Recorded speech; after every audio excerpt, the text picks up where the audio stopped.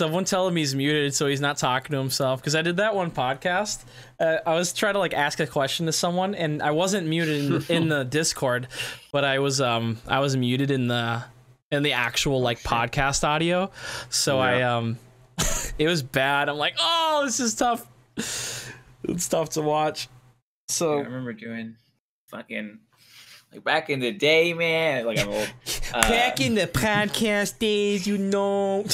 Nah, I remember like doing like 3-4 hour streams, like without even knowing I'm muted, and then I go back. Oh, to look dude! Like, what the fuck, dude? I was talking to no one. I mean, I really was talking to no one, but we all been there, brother. But even if someone was there, they wouldn't have heard me, you know. Yeah, dude, that's tough. Dude, that's one of the hardest things, I think. Like when you're starting off, is just learning how to talk. Like, yeah, because people ask me this every single day. I swear. What do I do to grow on Twitch? Or what do you have for tips and stuff? And I tell people, learn to talk to yourself, because that'll save you in the long run, I think. Because if you learn to talk to yourself, dude, it's game changing, I think. I just fired up the old stream for the first time in like a month, maybe yesterday. Yeah. Even then, I was having trouble. I was like, man, I feel so weird talking to myself now. Like, it's just like, you get out of the groove, and it's. Well, yeah. I mean, if you do something or you don't do something for so long, it's obviously gonna be, a little strange. That's like not playing an FPS game for what, couple days or whatnot. It happens. So, ladies and gentlemen, starting off this podcast, we have a very, very special guest of ours, a close friend of me and Ryan's. Everybody, warm welcome for young Dave, Boys. aka PohBreh, aka the new improved Dirty Dave, aka the fishing god now, aka catching lunkers on stream all day long. David, how you doing, brother? What's good? All right. Doing all right. I'm playing a lot of WoW lately. Heck yeah, man. A lot of WoW. So we haven't had a guest on the podcast in quite some time. And usually, for our guests, we just have like a couple start-off questions, and we like to revolve it around gaming and just your gaming history and stuff like that. So let's wind it back to young David. What did he start off? What got him into gaming? Tell us a little bit about yourself. I remember. No, pre-Ryan. Pre-Ryan video games. That is the one that really got me into video games. All right, so go into depth a little bit. Tell us about your little gaming history, man. So they would always be playing Diablo. Okay. We've been playing that a shit ton lately, which is pretty fun. But I just saw them playing it, and Pat used to be the biggest asshole to me when I was growing up. So he never used to let me play games. So it's that one thing that you want so bad that you can't get. So once I finally had it, boy, I went strong. And here we are. And here we are, dude. Nice. So Diablo was like your main thing for a little bit. Diablo was like what got me like excited about like gaming, I guess. But then they started playing Counter-Strike, which I was like. So did you play CS on the PC or did you play on the Xbox? Pat did. My cousin did. I played on Xbox. I never got to play because, like I said, tough. Yeah, he was a cranky kid. Yeah. What did you end up playing Diablo on PC? It was. Well, I just started playing like 3 years ago. Okay. Really, it was just like the first thing that like got me excited, like wanting to play games. You guys on 2 different monitors. I got to figure out which one I'm looking at. It's all good. So you recently got into gaming. You haven't like always been into it? I mean, since like what? Really like pretty consistent since probably like sophomore year high school. I would say sophomore year. Yeah. Sophomore year? Yeah. I'm 24 now, so. Okay. So it's been a minute. Basically, this is a story of David meeting Call of Duty for the first time. So when true addiction sets in. I never played. Things got heated. Yeah, I didn't play MW2 that much. And one summer I had David over, and I was like, oh hey, my brother has this Call of Duty game, and I've never played it. Let's check it out. So we just took turns playing it or whatever. And then I swear to you, 2 weeks straight, David was over my house destroying people in MW2. The and needle was in, dude. he leveled up I so much forgot. so fast. It was fucking nuts. But then he got his first Xbox 360. Ooh. We were over at David's house, and his mom, she basically made it seem like she wasn't getting him an Xbox. And then randomly on his kitchen table was an Xbox, and I was like, I know what's in there. Or this big box, and I was like, I know exactly what's in there. So he got, I think he got Black Ops 1 with it, and we literally went into his living room, both set up our Xboxes, and just destroyed kid. First game on, him and I both got like Blackbirds. Yeah, we just annihilated everybody. We were fucking nuts. It was great. But yeah, I remember that clear as day. Actually, I forgot. Man, this is bringing back so much stuff. That's not even the beginning of it, too. Oh, I mean, rewind it way my back then. Cousin's Pat, he is the beginning. But, like, after that, Alex, our buddy Alex, actually had an Xbox. And, like, I barely hung out with this kid. And, like, the second time he was over, he left his Xbox at my house for, like, 3.5 months straight. Oh, I remember that, yeah. And I prestiged him 7 times in Modern Warfare 2. First of all, who just leaves their Xbox at someone else's house with Xbox Live and everything? Mm-hmm. Oh my god! Parents were paying for it, man. Heck yeah, dude! Well, you're not gonna waste that potential. This man's grinding. Mom and Dad's credit card. I was like, I asked him every day at school. I was like, "You want that thing?" I was like, "I'll bring it in." He's like, "No, I don't want it on the bus." It's like, next time we chill. It's like 3 months. I'm like, all right, dude. Say no more. That's awesome. So Call of Duty really set it off for you then. That was kind of like the changing of gears then, and then from then on out, it's just kind of been a whatever. Huh? COD to, I guess, WoW next after that. Yeah, I was about to say, because this is a pretty WoW podcast, and we talk about WoW a lot. So how did you get into World of Warcraft? Because you played. From what I remember, right here. Yeah, so Ryan got you into it, but how did that go down? I want to know what went down, because World of Warcraft back in the day, I mean, that's $15 a month. That's a lot of money to a young chap, you know what I'm saying? So I need to know the details of what's going on here. How did you maintain that? Graced by the gods of Brett, who let me play on his account. That's Ryan's brother, people who don't know.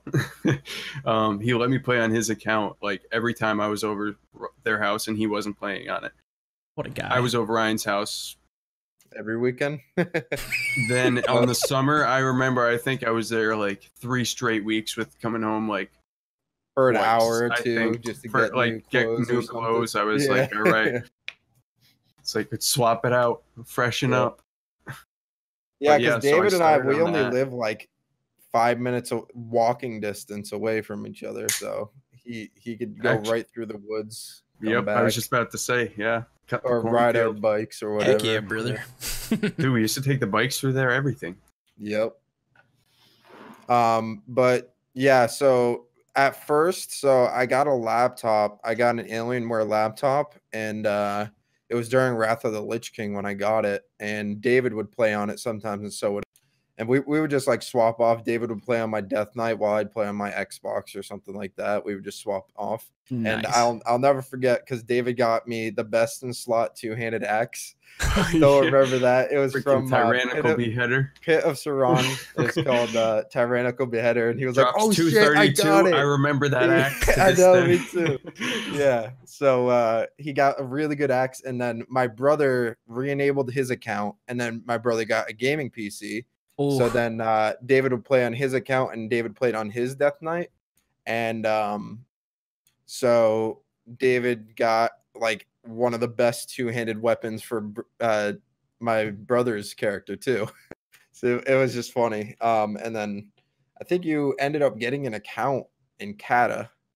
I think you got your own. No, it was actually Wrath of the Lich King. Like during that time, I got a laptop, like I think for my birthday or Christmas or something like that. Yeah. And then I got an account, and then things start to ascend. I got my first level 80. His name was Patron O'Death. It was terrible. Death Knight, I was so hyped about playing him because Ryan's brother had the first Death Knight of the group to hit max level, and I was like, all right, this thing is amazing. I got to do this. And so I start messing around, learning the game a little bit, and I find out you can get under Stormwind this certain way. So I start doing that, and I start dueling people down there pretty regularly. And one day, like, get this virus scan on my computer. Boom, boom, keylogger. Oh, no. I forget what it said. It said like malware or something like that, but that's what it equated to. And got my account stolen from me. Oh. He did a bunch of stuff in game, got all my stuff, probably sent it to himself, and then got me banned. Never got the account back. Stopped for a couple of years. I was like, man. Dang. I think it was, right? No, I didn't don't go think right it was back a into couple it. years, to be honest. I think you got a new account almost probably a couple, because we played. It wasn't instantly, I know that, but we played Kata a lot, remember? So between Wrath and Kata, we did play a bit of Kata. yeah, we played 2v2. Shoddy memory. Dang, so you got so the passion starts hitting, peaking high, and then you're battling under Stormwind, having the time of your life, pissed. and you get just so yoinked from a hacker, dude. I remember That's got to be the most devastating feeling as a kid. I don't know if I would have played again. I probably would have quit. That would have been it for me. If I didn't have Ryan playing, I wouldn't have. Oh no man, way. all that time spent on that account too, probably. Oh yeah, dude, we never would call literally Blizzard or nothing. Like, No, I mean, I put in emails and stuff, and they listed all the things that like the account got flagged for, and they're like, "But you did this and this." I was like, "I'm dueling people under Stormwind." She's like, "Doesn't matter." so fucking dumb. I hated And that. I was shit, like, what, 13 at the time? I wasn't dealing with it. I was like, fuck it. yeah. Screw it. That's a Pepe hand story right there. That's sad. But the grind didn't stop there. So you got a new account, and then went right back into it. Yeah, and then I actually started raiding a bit. Was it Kata? No, you rated. I didn't raid Kata. Maybe end of Kata, but you rated the most in Mr. Pandaria. Pandaria was my shit. He was like one of the Because top ranking hunters on the server. I started getting into it, and I realized I can't mythic raid on a piece of crap laptop. And then the PC was born because Ryan's brother had one at the time. Ryan's brother plays a big role in this story. He does. Like I said, God the bless guy, him, dude. We gotta have him he on the let me play podcast. on his PC. I ended up buying his PC from him. It was beefy at the time. It was. It really was. I was running WoW at Ultra for a couple hundred frames. Nice. It was good. And that was a massive upgrade from low and 25 frames. Oh my gosh, I forgot how bad PCs were back It then. was, Everyone was just playing on laptops laptops. over there, Yeah. dude. It's just I the still got WoW laptops. installed on it. Yeah, I have an Alienware. I bought that thing for $1,100, and I wish I could go back and never have bought that. I would have bought a desktop for I think I $700. spent like $250 on the laptop, so you know what it was. Yeah. It was not good. You like slideshows? Oh. Yeah. He made it work though. I mean, at that time we didn't give a shit. We were playing WoW. We were happy. Heck yeah. I wish times could go, or I wish we could go back to those times where you could just play games and just enjoy them, man, straight up. You know what I mean? Everything's got to either be a competition now, or it's got to be compared to another video game. It's just silly, in my opinion, man. What happened? I don't know, man. I feel like I just either I'm getting old and everything sucks, or just everything sucks. It's like I don't weird- want to say it's me, but it could be. But I don't think. I it's don't know, me. man. I think it's also due to the times we're living in. Holy fuck. Right. Strange times. Yeah. But one other thing I wanted to add about that whole story was, so I think the best way to put it was like, yeah, like WoW got, when it comes to gaming, WoW played probably the biggest role in in my life for damn sure when it comes to gaming, whether it's time played or, like efforts put towards. I mean, it was just, it's crazy how where WoW was back then to where it is now and how it's still relevant. And I think it's the only game besides old school RuneScape that's still kicking, like at least for kicking that really genre, well. 100%, dude. Like it's just crazy to me. And now I mean, if you guys want to dip into it really quick, there was a dueling tournament today. I don't know if you guys saw. I saw Soda popping at 98,000 viewers, and I was like, "What is people happening?" Can get this amount of viewage in the beta almost a month in.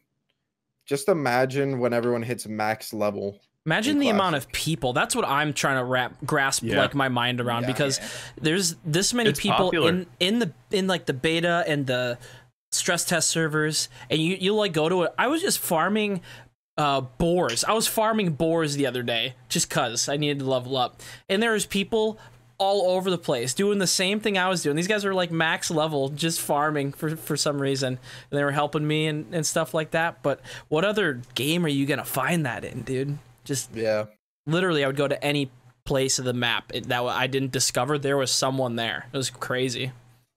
Yeah, I was watching so that's what I was doing earlier. He hit a new viewer peak just of people watching his perspective through the tournament because he ended up losing out. But he had like I think like 123K viewers, like really, just him and he's not even hosting the tournament, like someone else was. So, but I mean that's his own viewership. Yeah. So does a massive streamer himself, probably one of the like top 0.02% fucking of people to ever exist on the platform. Yeah. That's just that being wild, said, dude. Like just the hype around it is so massive that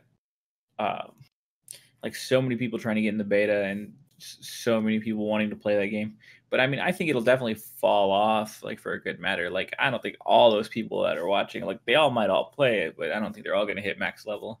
And even then, I think the only content will only last so long. They got to think of something to do towards the end game of that. Because I mean, if you think about it, it's all stuff people have already done. Like even myself, I've already done most of that content. Like I just don't. I mean, like the raids and stuff. People always talk about that. The raids and the the dungeons or whatever. People are gonna beat those like the day of. A lot of like hardcore players. So I don't know what people are gonna expect in terms of content, or for content wise, the longevity of it. I mean, for new players such as myself, maybe getting into it, it'll be a little different, but I mean, it'll still be fun. I think it's just gonna be different, obviously, this time around for sure.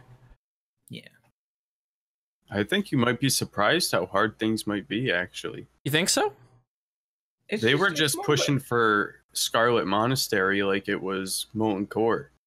Did you see that? Asmongold and Soda, but they're kind of capped at level 30 right now, so it's like I guess. And what is Scarlet Monastery? Well, there's like different like sections of it, so it can go through through 30 to about 40ish. Like the cathedral is one of the hard versions. So I see it all over Twitter and YouTube and Twitch. The topic of Classic WoW and how longevity is going to be a big issue, and like I said before, the thing that's going to that's kept WoW around first off for so long, and what will continue, is the community building inside of it. Because if you see Asmongold streaming Classic WoW and Soda popping and everybody else for the next who even knows how long, I mean, it's that alone will bring a huge audience of people that are going to want to play. And then on top of that, the different events people are going to come up with. This event today was a duel tournament. People are going to be doing duel tournaments till who knows how when, like every single weekend probably. I mean, people could do it for money even. And another thing is the Grand Marshal and Warlord, I think. High Warlord, yeah. That grind is going to be super hype too, because that's literally like 16 hours a day every day for like months of grinding, and people are going to be going for that, and that's just fucking nuts to me. But all of that included with the raids, obviously the raids are going to be honestly it's going to be a cakewalk. It's not going to be, there's going to be no one not finishing it the first week. It's going to get done first 2 days even for You most think of the so? It raids. will? I think so for like the people who are like min-maxing, you know. Method players and stuff. Yes. Yeah, like I'm sure. they'll finish it I mean, probably I'm first still week. thinking like it takes Upon time release, to get the or, gear like, just like, to do that. So You know, the because they're time going straight between- from leveling into straight doing that because they can't do all that in one No, day. no. So the raid, I'm not sure when it's actually set to release Molten Core. But there's the dungeons like skull amounts and all of that people are going to be doing for like pre-best in slot or best in slot gear pre-raid for a couple weeks at least. Yeah. I mean I that's going guess. to be, that's basically going to be the big grind, is the dungeon grind, and hope that you get good RNG with drops and stuff. After guess I that, am- when it comes to the raids, I mean, people are doing like, they're literally choosing selected classes to bring to the raid, which I know I'm not gonna fucking do that because I'm just trying to have some fun. But yeah, that's, I expect first week a lot of people are gonna finish that raid really fast. Just Guess I'm because forgetting how well- fast like the leveling is like in current WoW versus yeah. classic WoW. Like you have so much more time to run those dungeons, I guess, in classic than you do That's in true. current. Yeah, also the, just because people know what to expect, and I think this is something that a lot of people have talked about, even Asmongold thought it was a good idea too, was after all the content of classic has come out, all the raids, all the BGs, whatever, what do you guys think is a better play, or could be a combined play, where they either add Burning Crusade and make it so you can transfer your characters over, or they add on to classic with more content? I think they should go the Whether RuneScape that's- approach, man. Straight up. Whether that's adding a more difficult raid boss into each raid, whether that's making a heroic mode for each raid, because the big question is how many people are actually going to want those things, and how many people are just going to want it to stay the same forever. Because there's a lot of people who literally do not want anything to change, and I think that's stupid. I think it's dangerous because it's going to make people not want to fucking play pretty early on if there's nothing to look forward to that's new. And I don't see the danger in it after the content has already been out for so long. Right. I'd prefer to see a server that you can copy your 60 over, place it. You can level from 60 to 70 on that BC server, because I loved BC too. Like I did play a little bit of that, like at your house. So that was fun. You could I mean, have yeah, different options, right? Like the whole To be told, RuneScape like, thing.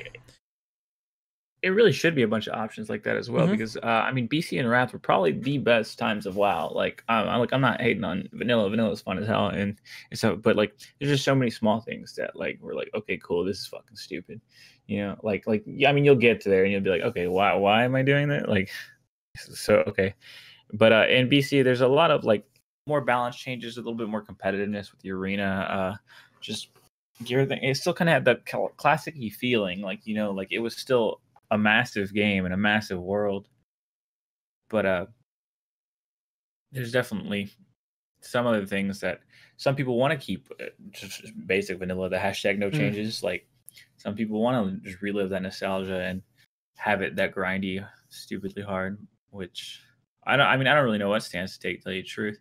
There's things in BC I'd want, and there's also things in Villa I'd rather keep. I think that there should just be options, like you were saying, because I know RuneScape for a fact has, whether it's like an option for the community to like put in things that they want in the game, and then there's like old school RuneScape, if I'm correct. They have just different options for people that want to play the game differently. I think that would be the best route to take for me personally. That way, you know, you have options at the end of the day, then you don't have to necessarily be locked into one thing, because there's some people that aren't going to want to play, you know, expansions and just want to grind vanilla, but then there's also going to be people that want to, like Dave was saying, transfer a tune over and kind of just keep going. But Yeah, and that's that whole what the fuck was I gonna say? Oh, the old school RuneScape. So they have like a polling system where if you have an active account, you can vote on something being added or not. And Why not add it for I don't know WoW? why not test that on retail right now Right.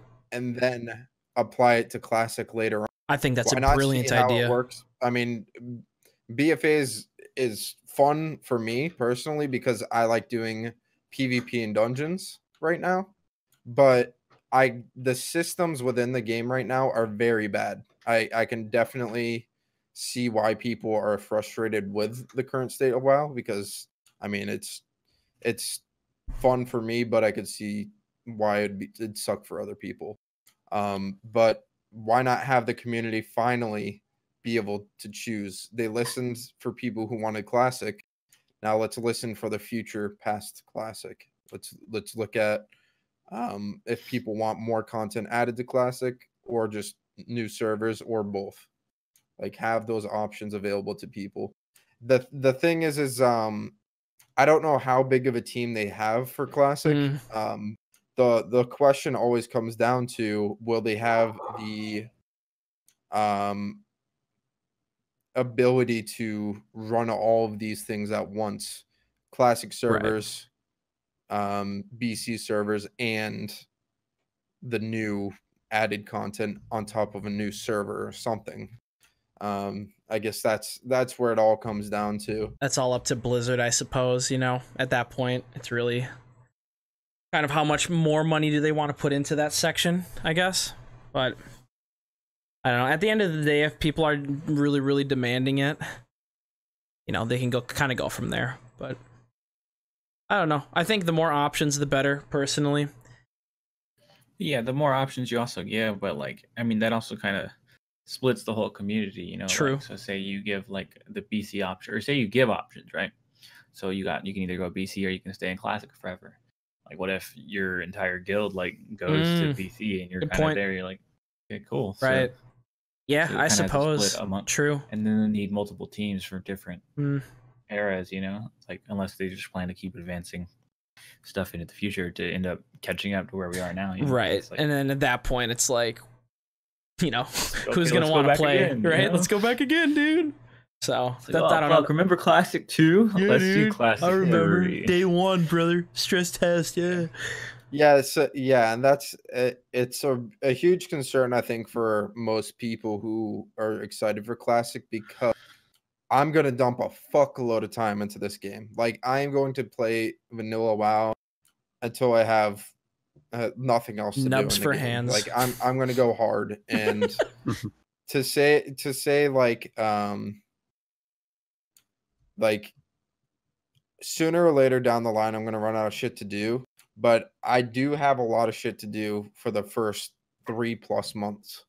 But I don't think it's a bad thing to be concerned about what's going to happen because nothing like this has ever happened before to any of us in a video game that we enjoy. Like obviously old school RuneScape is like an outlier, but I mean for when it comes to WoW, it's just going to be there's a lot of questions and I think Blizzard listening to the community is their biggest thing they should focus on right now. I agree entirely. Blizzard could definitely do a bit more of that. Even this whole like beta thing. Like I know it's just level 30 beta and it doesn't really matter. The characters are going to be ended are going to be deleted at the end anyway.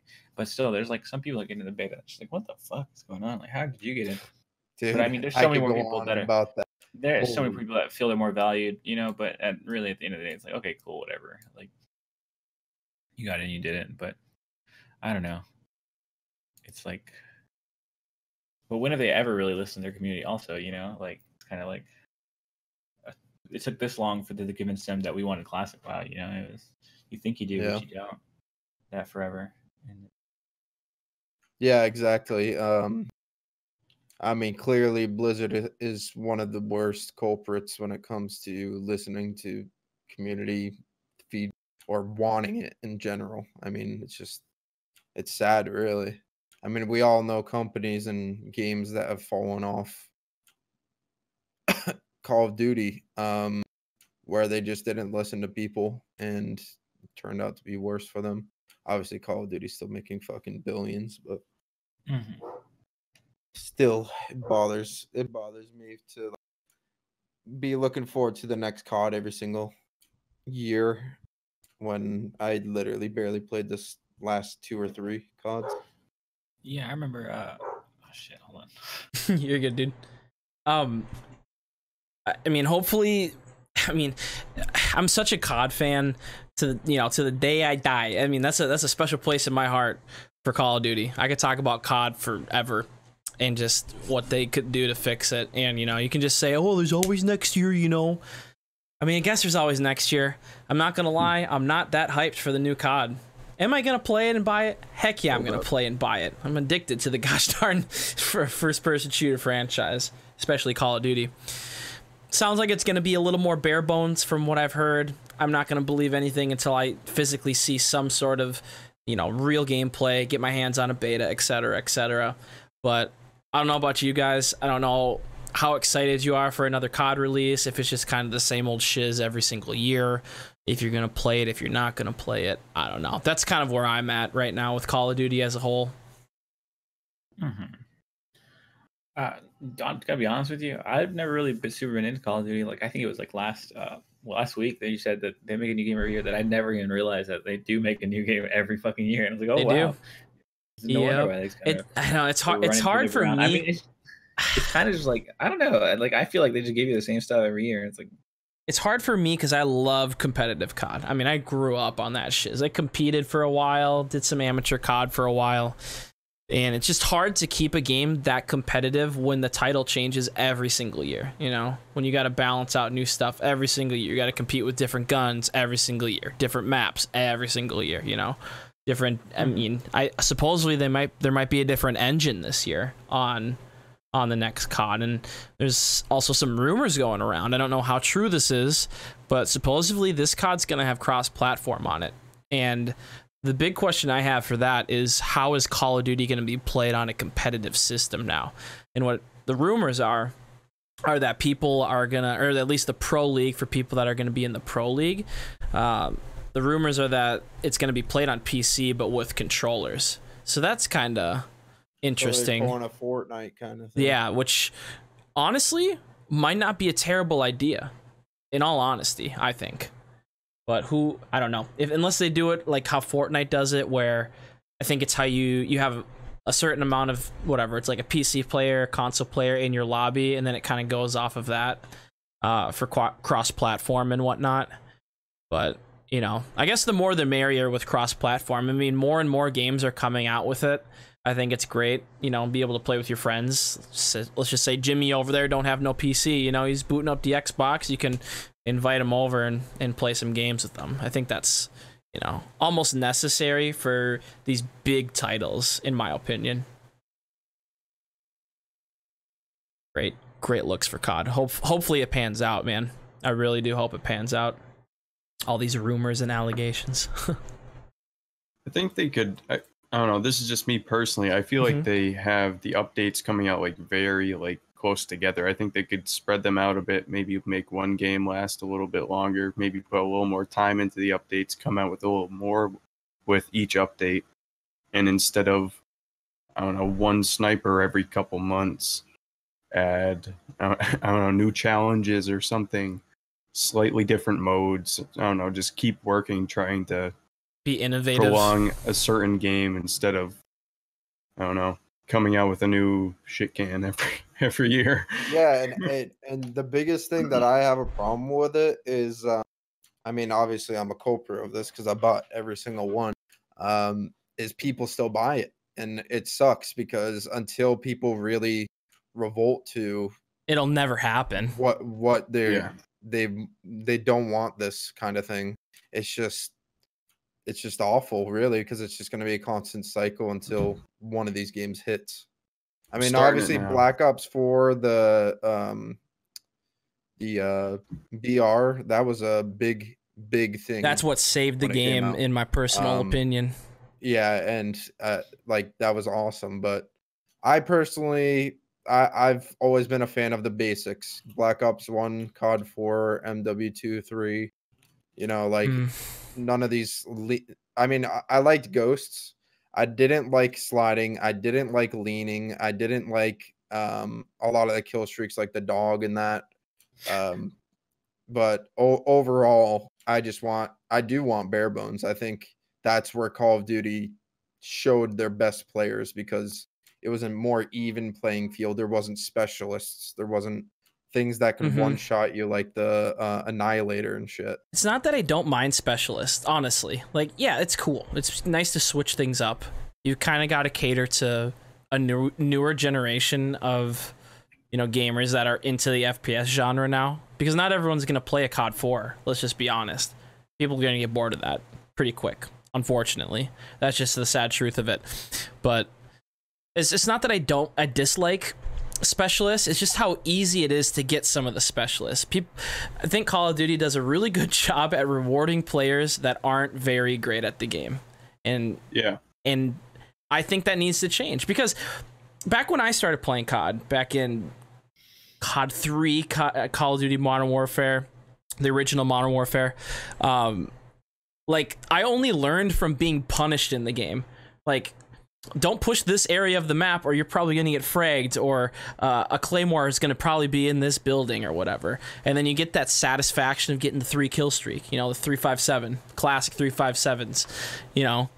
And then once you kind of get that, you know, that dopamine feeling of going on a real nice kill streak without dying and stuff like that, you know, then there's that satisfaction. You're not going to get one-shotted by an Annihilator, or there's not going to be a War Machine thumping nades across the map, you know, off of someone that caps a flag and gets 1 kill type of thing for a specialist streak. It's kind of silly in my opinion, but I don't know. What do you guys think about like specialists and how easy the kill streaks and stuff are to get in the new CODs? I think it's ridiculous. I'm not a fan of it at all. Well, you're used to feel a sniper too, so at one point. No, everything's so easy. I feel like all these guns are so fast. You like have to challenge yourself to use like harder shit, because it's just like they melt now. I feel like any snipers either shoot so fast the bolt resets immediately, or the gun that's supposed to be like what was that like the really weak sniper in Black Ops 2 that was like only used for headshots. Ballista. No, not the Ballista. XR. What's the name of it? Either way, anyway, it's like a third of the damage of the Ballista, but people used to only go for headshots. Like those guns are like killing to the chest. Right. In COD. So it's like things have definitely changed, and I think for the worse. Yeah, like you said, that's a good point, though. It's just not as challenging. It's easier to snipe. I feel like everyone's just amazing at it. I mean, I guess that's more people play it, more people get better, everything. True. Yeah, competition just goes up. So let's think about some games where the companies have leaned more towards the casual crowd instead of the more hardcore players, and when that's ever been successful, because I can't think of one. Blizzard.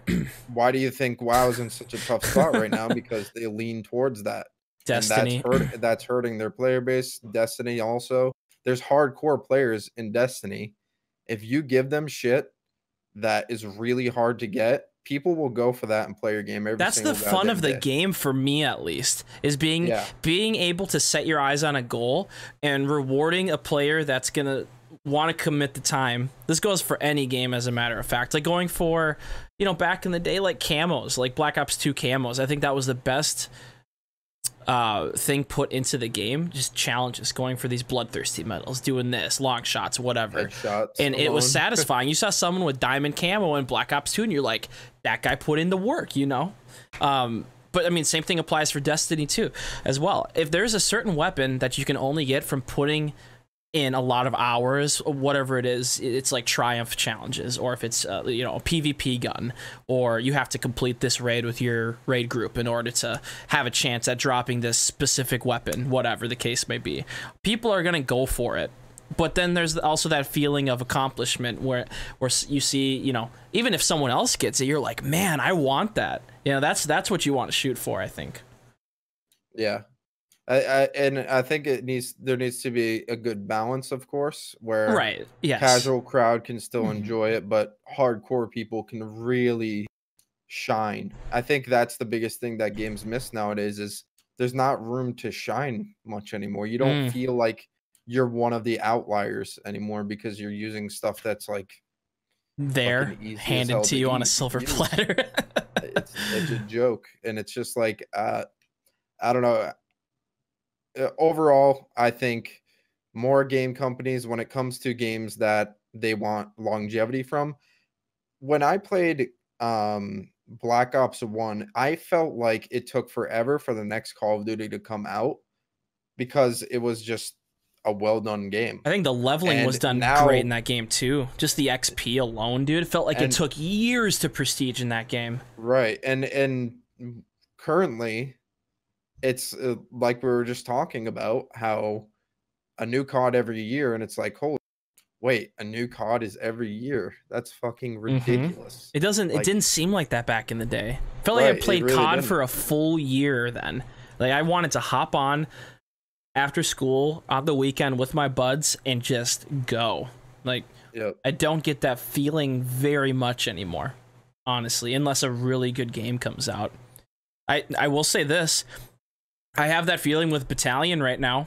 That game, dude, it is one of the better FPSs out right now. I'm a freak for first-person shooter games, and that game, dude, it's almost a 10 out of 10 for me. Maybe that's the competitive juices flowing in me, but I don't know, man. I really like it.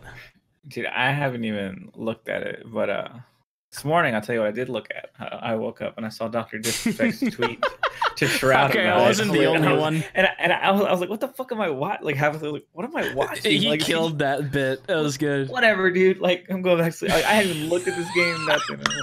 That was so fucking funny. I was dying when I watched. I don't know how he doesn't break in character, dude. He's just so in it to win it. It's crazy. You ever seen him like in real life? Yeah, he looks just like a normal tall dude. I saw him at TwitchCon, and he's, I mean, well, but he looks like a normal dude. Besides, he's like 7 foot tall or something like that. He's it's like the whole crowd is like walking, and he's like a full like fucking above them or whatever. Yeah. And it's like, oh, this Dr. Disrespect. Yep, I saw him IRL at 2016 TwitchCon when one of the first, I think it was like the first H1Z1 tournament. Yeah, and I was like, who is this massive dude wearing this gaming headset? That was Dr. Disrespect back then. I never heard of him then, but I do remember seeing him. Like, this guy is a tall glass of water, dude. Holy smokes. Yeah, he's huge. I couldn't believe it. I was like, you know who else is tall? I mean, this is off the Call of Duty subject, but sorry, but Ice Poseidon's really tall too. He's a lanky dude. Shall not be named, Lord Voldemort. He shall not be named. Yeah, so, like all the IRL streamers that like whenever like he's around or whatever, they're like, yo, Voldemort. So like that's what they'll say because like if you say his name, like I guess his viewers will like harass you or something. Oh my lord. Or like they'll harass the place you're at. So wow, nice community. But he's really tall as well. Yeah, I mean, he looks like a tall. It's usually those lanky dudes, you know what I mean? Like the long, noodly arms, dude. It's like, that guy's 6'5", for sure. You just did Ice Poseidon right there with the long, noodly arms. Just hits the it's the flail, dude. Whatever, dude. Whatever, brother. Fuck it, dude. Whatever, bro. Fuck it, dude. Fuck it. Fuck it, dude. Dude, that's funny. That guy just goes to conventions. I can't even do it. Literally, oh god. Real quick, I wanted to talk about E3 is coming up. Microsoft, they've said they're going to announce 14 titles this year. Xboxes? Yeah, so that's the most they've ever done. Creepers.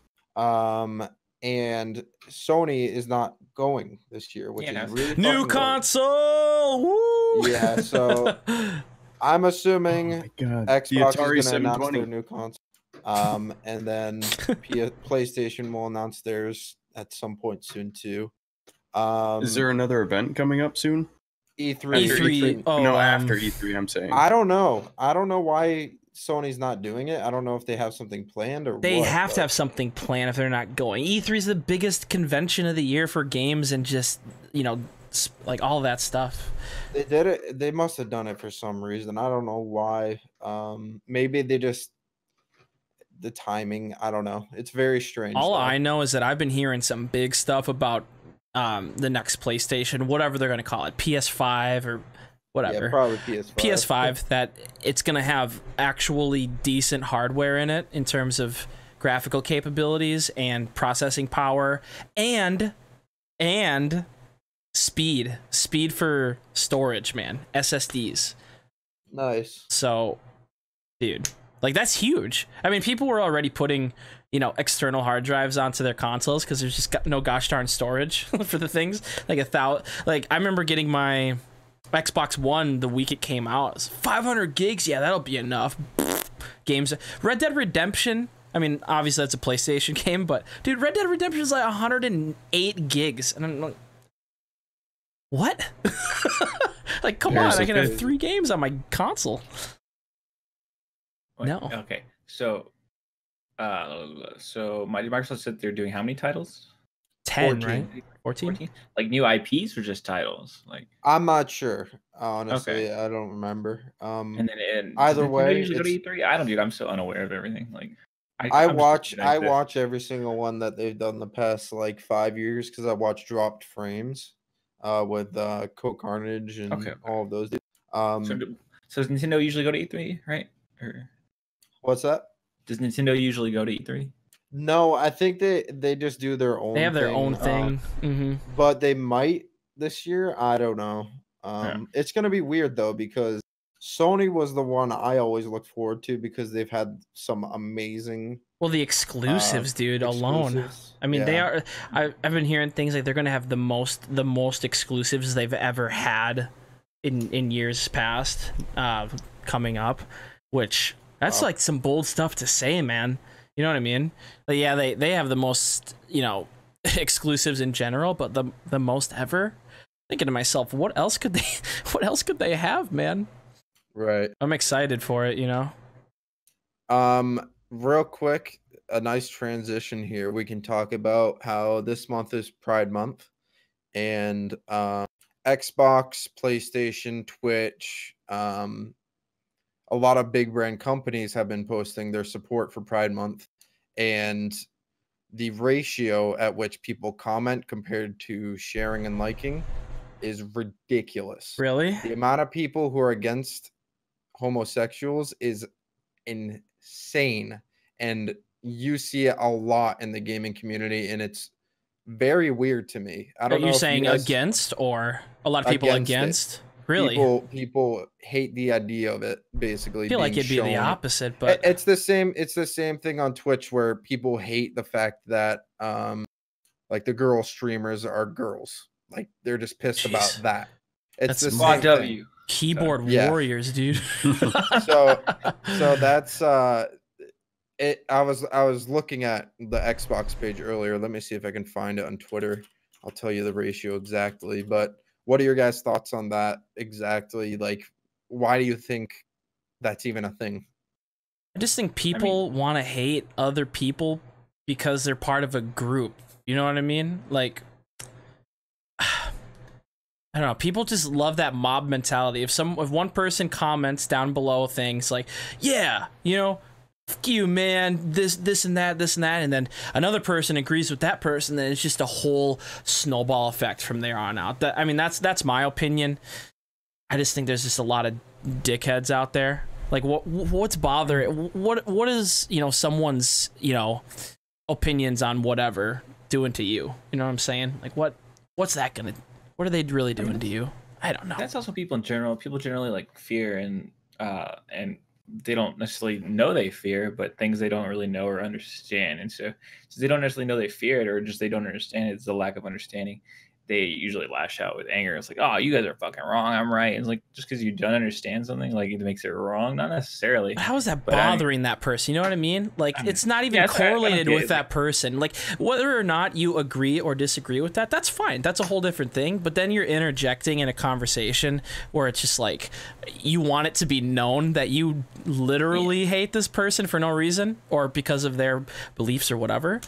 That's not cool. That's not cool. That's even like, that's with anything, people though. that go out of their way to like comment on anything, like Right, people fucking you can YouTube just comments like hating scroll, stuff, like you're like, who actually does that? You are actually degenerate human beings like go out here like, oh man, I fucking hate this dude. You like, can just click like, off. It's like that who easy. actually like does that? Dude, people that have way too much time on their hands. That's who.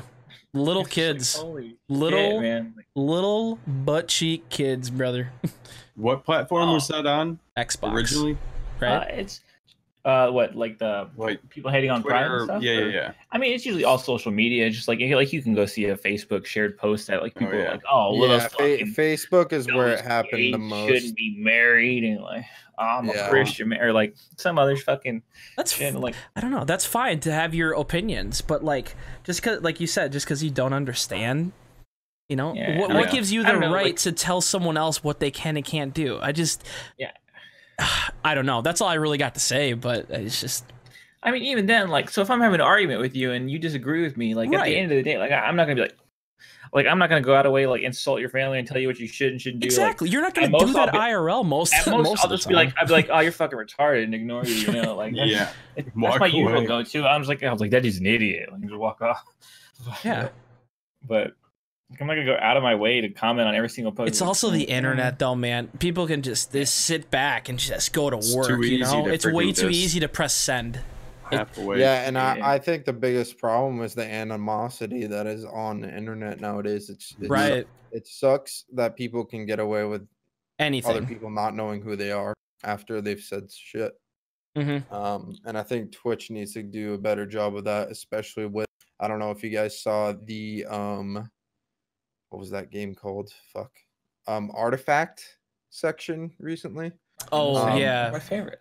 But people were posting the shooting videos. They were posting like just really bad stuff over there.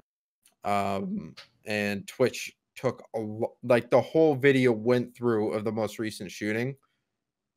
And Twitch didn't get it down. Like, we're talking like 30 minutes of the video playing, and Twitch did not get it down. How many people are working at Twitch, you think? I don't know. Like 12, 14,000 or some shit.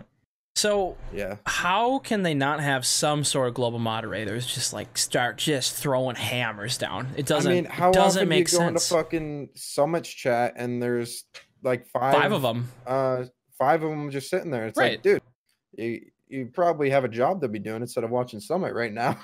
I agree. Summit's been around forever. You really think he's gonna break a rule right now? Like, I wonder how fast they get notified of that stuff. You know, like who's really like, I don't know what goes down behind the scenes, obviously, but who really is watching just a random section? I mean, obviously, if it's popping off, maybe it's kind of a red flag, you know. And yeah, that's the thing is the viewer count on it was fucking insane. Yeah, that's when you got to. So it was one of the top ones, and it's just like, dude. I wonder what the process is to fully ban a channel. That's what I'm curious about. I mean, but also a lot of those channels were getting botted up to views. That is true. Like, and then all those, they were bot run channels. Like, I remember looking over there. I mean, shit, I was watching Full Gachi, you know, over there. But they also had some anime videos playing too. Or like, I watched Hunter x Hunter all the way to like, I don't know if you've ever seen Hunter x Hunter. It's a really good anime. But all the way up to like mid first season or some shit, like until it kept on there. But again, it's just people like with bots, and I think somewhere I read something had hidden at like Twitch maybe had a security leak, but I don't think that's actually what it was. But they're trying to get more new accounts to get the 2-factor authorization. Is the correct word? Yeah. There needs to be more depth in that, man. Be able to stream. Yeah. I need people to make accounts in general because, I mean, as you guys have known, Ryan kind of went through it a little bit with me too. Had that whole situation go down with me where I had to like, you know, get local authorities involved and stuff with people harassing and just, you know, doing that whole thing. And that's just not cool. You know, I think there's some lengths that Twitch can go to making it easier for, or I should say less easier for people to be able to just spam accounts and, you know, completely harass people, because even at the end of the day, I mean, someone can make 1 billion emails a day and just click, you know, whatever. Okay, keep going. There's got to be something I think that they can do. I don't know what that thing is, or just start straight up IP banning people. Start hardware banning people, man, at that point. And, you know, people have VPNs. I get it. But, you know, after 25 times, is someone going to, you know, reset their IP 25 times? Maybe not, you know? Yeah. There needs to be a little bit more done, I think. If you got however many, I know we're just kind of throwing numbers out there, but let's just say 10,000 people working at Twitch. You got to have some, I don't know, someone at least checking out something a little bit deeper, I think. It's just at this point, you know, it's kind of frustrating to deal with. I mean, I can deal with it for the most part, but it's just like, okay, here we go again, you know. Ah, shit, you know. Like, I mean, I know, like, I know some hackers are very interesting people. They are. I know a few. There's some decent ones. There's some very malicious ones. Like, there's some very, yeah. Like, some are okay, some work for fucking, like, bounties for hire, dude. Like, right. It's worth some money. But, I mean, that being said, like, if someone really wants to do something or get info from you, they can. A way they will, for sure. Right. But also a good transition to top that is Twitch is, someone data mined them recently. And kind of discovered that they are testing out sub-only streams for, or I guess partners will have the options to do that, you know. And I don't necessarily know, like, I can't think of, like, off the top of my head, like, what, when that would be a good standing. Maybe if you have, like, an already, like, well-known show, like, so a sub to watch the streamer only. Yeah. So okay, like, if you're so not you sub, would you have can't to even pay. watch it. Like, you know, but maybe some people have some type of content that's like really like maybe like a kind of like a show, I guess. Like, yeah. Say a Game of Thrones type. I'm just using this example. Say a Game of Thrones type stream there is or whatever, and you only want people that's already well established. Like, right. I feel like that's the only way it would work. Or maybe like if Joe Rogan started streaming on Twitch. Yeah, exactly. Or someone well known. Some sort of show that you know. Pay for this, or actually no, because he does all his shit for free. He's not a money hungry asshole. So. I think that, but yeah, it would give a negative persona. Even that, like if someone were to come on and be like, "Oh, I'm gonna do a paid show on Twitch," like, what are you, a porn star? Like, okay, like, right, dude. It just would. I don't think it would go over well in very, very few situations, maybe. But. I mean, I listen or I watch Soda Pop and fucking religiously, as most of you guys know. And he gave an example where it might be okay. So he has an alt account where he streams on, where like if he wants to if he wants to stream, but like he doesn't really want that many people there, not that many spurs, because usually when he goes live, like he get 30-40K viewers. Like his alt account, his name is Skippy Poppin', and every now and then, like I follow it, and every now and then you'll see it go online, and like his chat's real chill, it's not moving. He responds and like he reads like the normal people chat there, like I've had normal conversations with him there as well. And so every now and then he'll do that. So maybe an alternative to doing that would just be like a sub stream. Okay. Yeah, I know a couple streamers that do that. But even then, I feel like it would give a negative view to the public. Right. They'd be like, "Oh, this dude just wants fucking money, man." Yep, it's all about money, dude. It's the only thing people ever care about is money. These goddamn Twitch streamers, all they talk about is the donation goal and the sub goal and the... Just kidding. Yeah. No, I definitely think it wouldn't go over too well in most cases. Interesting. We'll see if that fully goes to fruition here. Yeah, I don't know. It's pretty interesting. Since we're on, I wanted to touch on this real quick because this is a big thing that happened within the past week, and I don't really talk too much drama on my stream. I kind of save it for this show. Since we're kind of on the Twitch stuff, streamer / YouTuber, young Nick Mercs, had his time of shine, I'll call it. So I'm gonna try to lay the foundation here as quickly and as factual as I can. So Nick Mercs was part of the 100 Thieves organization, rep 100 Thieves all day long, baby. He was a part of them for a long time, probably helped them, you know, from the ground up with my boy Nadeshot. And I don't know all of the details behind the scenes, but a lot of stuff ended up getting leaked and kind of hinted and talked about through social media and, you know, on stream and stuff like that. So to lay the foundation of this whole situation, Nick wasn't too fond of 100 Thieves and wanted out to kind of build his own brand and, you know, I guess join another org.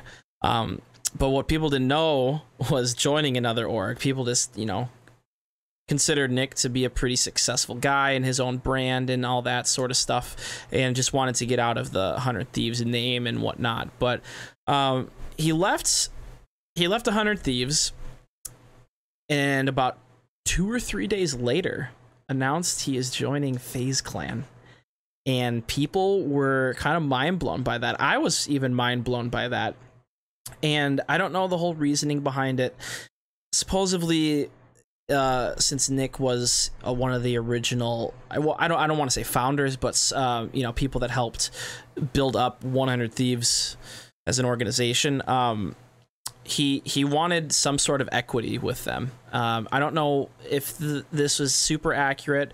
I've been hearing 5% of however much 100 Thieves is worth, whether that's $100 million or whatever the case may be.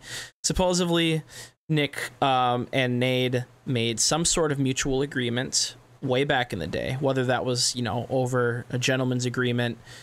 I don't know. I obviously it wasn't over any contract of some sort, because I don't think he would have left 100 Thieves if that was the case. But basically, he wasn't happy with the decision where Nade was going with franchising 100 Thieves, getting sponsorships, etc., etc. And things led down to Nick Merck supposedly not getting his 5% or whatever his initial cut was for having that early equity in 100 Thieves, if that was the case, whether it was equity or some sort of percentage that he was promised by Matt Haig. And yeah, he ended up basically joining FaZe within 3 days or so of announcing his leave from 100 Thieves. So that's kind of, I tried to sum that up as quick as I could. What do you guys think? What do you guys think on that whole situation of him doing that so quickly? Because it seemed very planned, and it seemed like he had that ready to go from the get-go because of how fast it was. I think it was a huge... You're muted, Dave. I thought it was a huge, really smart business move on Nick's. With all the Tfue drama going on, Tfue left FaZe. Oh, now it looks like Nick Merckx is replacing him, kind of thing. You know what I mean? And I think just because I've watched Nick Merckx for so long, I really do think he's telling the truth when he was supposed to get the 5% equity. Oh, I believe him. And what that comes to, for all you who don't know, is it would be around $5 million, roughly speaking, right? Supposed to be given. And I mean, I don't personally follow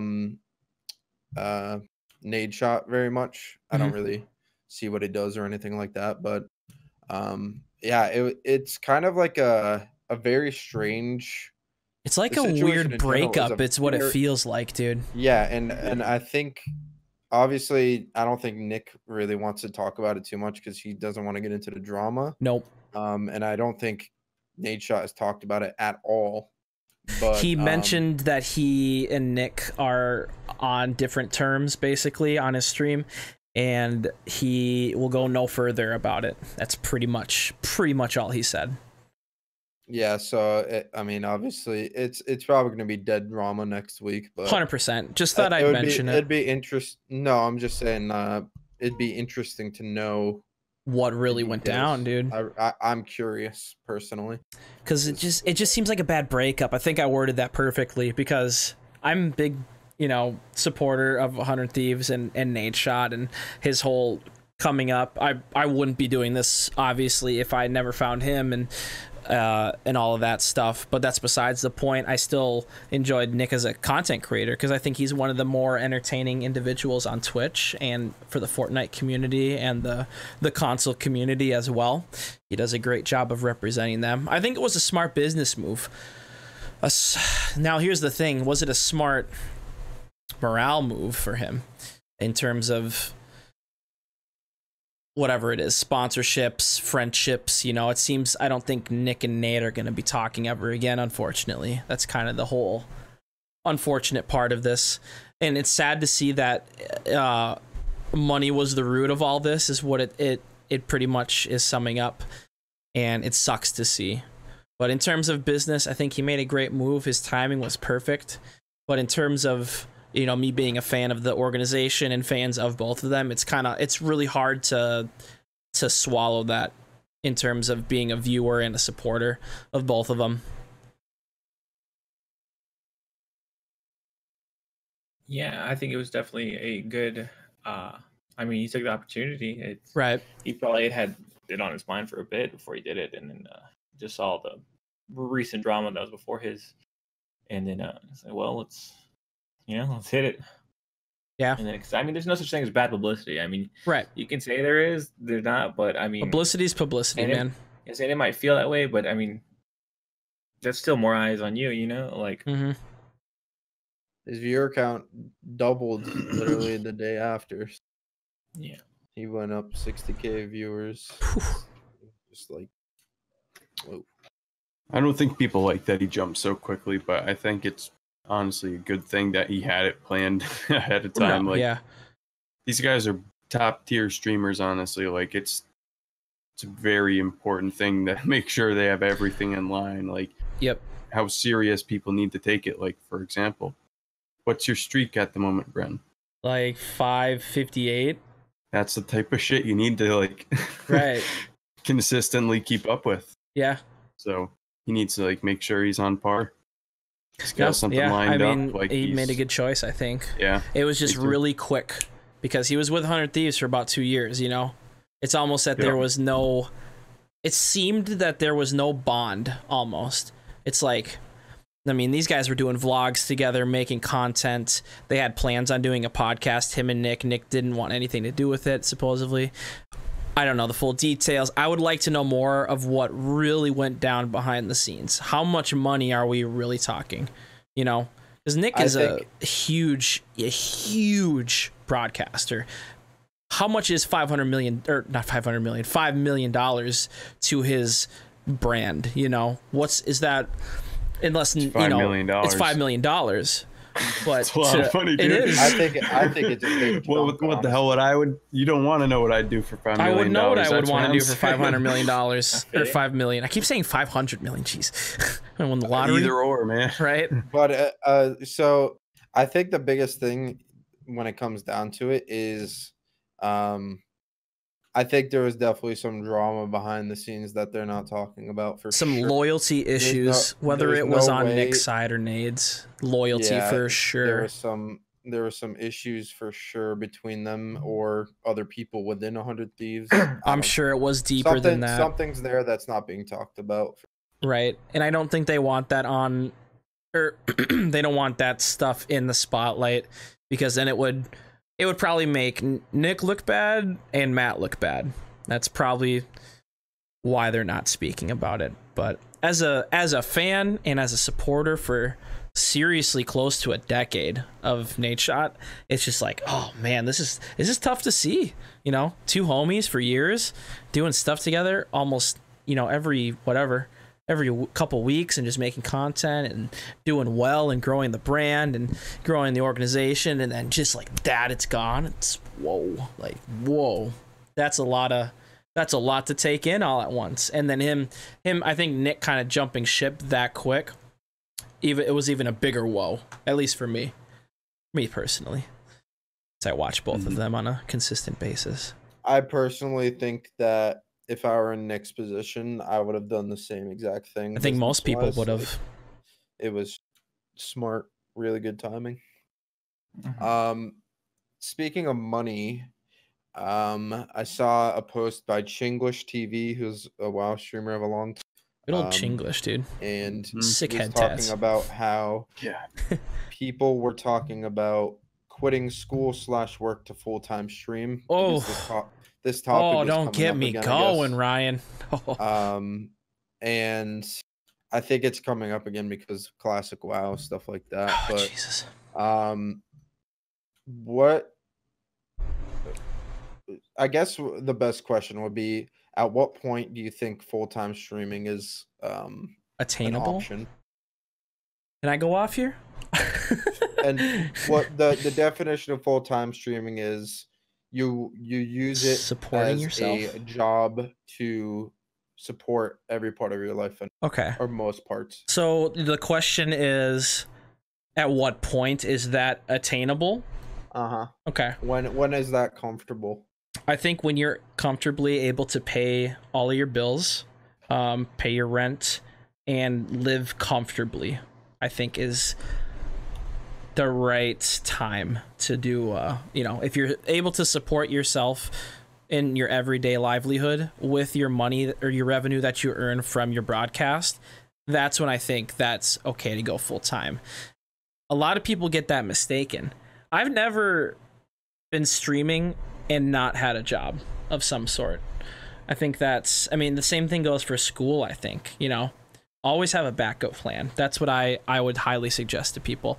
Always have some sort of backup plan, whether that's, graduating, having a degree in your back pocket, whether that's working a part-time job, which I did for years, whether that's working a full-time job, which I'm currently doing now, but I'm still putting in that time, It's all about balancing the time, putting in the time, and making sure you have a backup plan. So the biggest thing that I think, so let's say that for 2 or 3 months straight, you've been paying off all of your bills through streaming, and you're comfortable in the position you're in. At that point, even I would say you should not consider quitting a job, quitting something outside Work of part-time streaming, at because least. we all know what happens on Twitch to big streamers, but also what we've seen from friends of ours or other streamers that we watch. Your viewer count could drop in 2 days, in a day, to nothing. Right. Maybe either through a bad decision of switching to a different game, or drama, or whatever, a switch of when you stream for time. It's so the way I see it is, if you have a couple of partnerships outside of streaming through G Fuel, through whatever, and you have, I would say, a sub count of 1K, 100% at least. I was gonna say 1K or above minimum, and that's minimum too. I mean, that's viewer count. I guess you could, if you're at the 1K sub count, you're kind of like, I don't know. You're if comfortable. You have 1K sub count, you need to have active subs. Yeah. I would say 400 to 500 viewers plus. That'd be my number. If that opportunity ever came to me, that's when I'd be like, okay, I think this is something that's an option now. Yeah. But when I saw Chinglish's post, first thing I thought was, are we talking about affiliates with 10 to 15 viewers saying they're going to try going full time? That's the problem. And drop everything else, because that is an awful idea, and there are very few affiliates they'll that have to deal with it. Yeah, I mean, that's their choice. That's a livelihood choice, man. I think that there are some very, very, very significant cases where there's a very supportive community, very knit-tuck tight community that wants to see you go full time, and you're just not quite there yet, but you're still an affiliate. I think there's those more top tier affiliates that don't get, 500 views per se, but their community is just, there are those people out there that are getting bit donations every single day, that are getting gifted subs every single day, that there's someone that comes in their stream and wants to support, their brand and donates once a week. There are people like that. I mean, even me personally, I have some people like that that'll stop in once every month to just drop a sub by the stream just because they want to see me continue and support the dream and stuff like that, or drop in a donation once a month or something, but to have that you need to have that on a consistent basis, obviously, and that's a super super super rare occasion, I think, for an affiliate, I should say. Yeah, absolutely. Yeah, I thought it was just an interesting topic. No, 100%. There's so many people that for the next 40 years, that topic's going to come up. So 100%. I hope there's people out there that might hear this and really think about what they're doing before they make a bad decision. Like I said right away during my little rant, just have a backup plan. Give yourself a little cushion, man. whether Yeah. that's working a full-time job for a year and then quitting that and then having some backup money and then trying to go full-time after that push, or even just having a part-time gig. I did a part-time gig for a couple years, and granted, I was very lucky and blessed to be able to have my parents kind of support the part-time streaming. I make part-time money streaming, which is great. So I'm able to pay for all of my games and all of my skin addictions, my WoW subscription. I'm very fortunate to be able to do that just through my stream, and all of that. But that doesn't give me an excuse to, just because I'm making money doing what I love, to just not have some sort of little cushion. Again, whether that's a part-time gig, whether that's a full-time gig, whether that's some sort of side hustle you got going on, selling merchandise, whatever you got going on. Just don't be stupid with it. Always have some sort of savings, a little back cushion, stuff along those lines. That's my advice to those that may or may not be listening to me rant about it, because I've been through it. It's just like, man, what would it take for me to get to that spot where I have an opportunity to go full time? And you're adding up the numbers, and it's got to be consistent, because if you're not consistent, you're not going to be able to pay bills, and it becomes real life at that point. You can't really live off of it if you're not paying for certain things. You kind of need your internet, you kind of need your food, you kind of need electricity. The list goes on and on and on. I was gonna say, you can't go off grid and then stream. Right, exactly. I mean, that's a full commitment too. Move to the mountains and stream full time. Right, you ain't going to be able to take vacations for a long time. Think about that, dude. I mean, people expect you on a live stream, to be live all the time. And if you're not live all the time, or at least on your schedule, sadly, the truth is people are going to unsub. People are not going to support that anymore if you're not, there when you're promising to be there. And granted, God bless those people out there that, keep you on auto pay, man. But, not everyone's like that, unfortunately, which is the sad truth. So, sorry, I'm done ranting. Someone else talk. I could go on about this topic I think about this stuff all the time. But no, man, it's true. Like, there's actually, dude, even being in a full-time stream, there's so much more that goes into it that, like, it's so super strong. Like, honestly, like, I'd love to fucking do it, but honestly, I don't know if I could. Like, I don't know if I could deal with every month to month. Like, oh fuck, like, it's the dedication, man. Next month, like, am I gonna be able to, like, hit up sponsors and, like, get rejected, or, like, am I gonna be able to watch my sub count drop every month because I gotta get the subs last month and then just take that hit? Like, am I gonna be able to have a consistent game to play for the next fucking year? What if I'm playing WoW? What if I'm playing Classic WoW for, like, a good 2 months? What if they're like, oh, this sucks, and they shut the fucking server down? What do I do then? Where's my content now? Like, shower thoughts with Spark. There's so much shit to deal with it, though. Like, yeah, it's streaming is scary. It really is. I think it's hard because there's not a lot of people who can relate to it unless you're an avid viewer or supporter or content creator. Mm-hmm. What's your view on it, David? I know you do your fishing streams every now and again, but you're not really, you're kind of more on the outside, more of like a viewer in terms of the Twitch world. What do you think on the whole situation of that? People just quitting everything for the dream. Honestly, it's upsetting to me. It's sad. Like, it is. No, really, it is sad. Like, I've wasted like a decent amount. Not wasted. I've spent a lot of time on games when I could be doing other things. Like, there have been times in my life when I've spent way too much time on games, and maybe I'd qualify for that disorder. But it's just, I don't know. Where's my check? Yeah, right. Where's my disability check? I want front row parking. That's what I'm saying. There we go. But I don't know. I don't know. I've just always been someone that's never been able to fully commit to something that I can't, like, really make sure I'm locking down, like, a foreseeable future in it. Like, I've been at the same job for 5 years. I have, like, same. You talk about this a lot. Like, you don't enjoy it too much, which I don't, but, like, I'm starting to enjoy it even more, which is odd, I guess, but I'm very good with it. I don't know.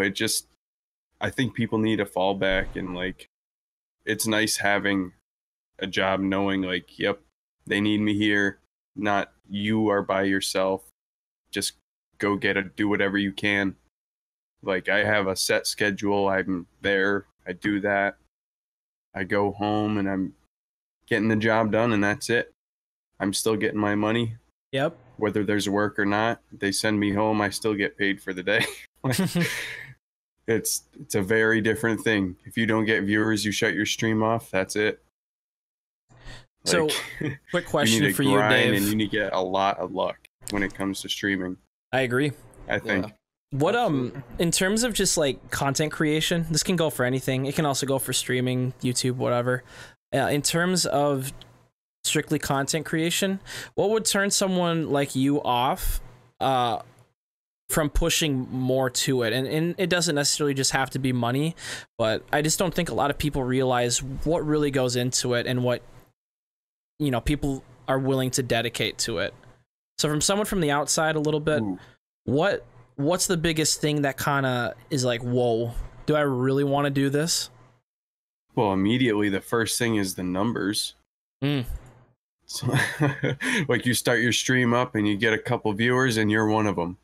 Yeah, it's a disheartening feeling. I agree. It definitely is when you see, like, let me glance real quick just to the left. 29,000. That was the number that I saw at the top of my screen when I just glanced. Like, that's a big number. It's a stadium. That was soda. You know? Yeah, exactly. Like, if that's like what's desired, like, and I get that's what it is. Like, if you're doing content creation, like, you want to keep progressing. Correct. Just like anything in life, you want to keep progressing, climb that ladder, and just get higher and higher. That's why I'm like, I get why Nick Merckx is pissed off about potentially $5 million.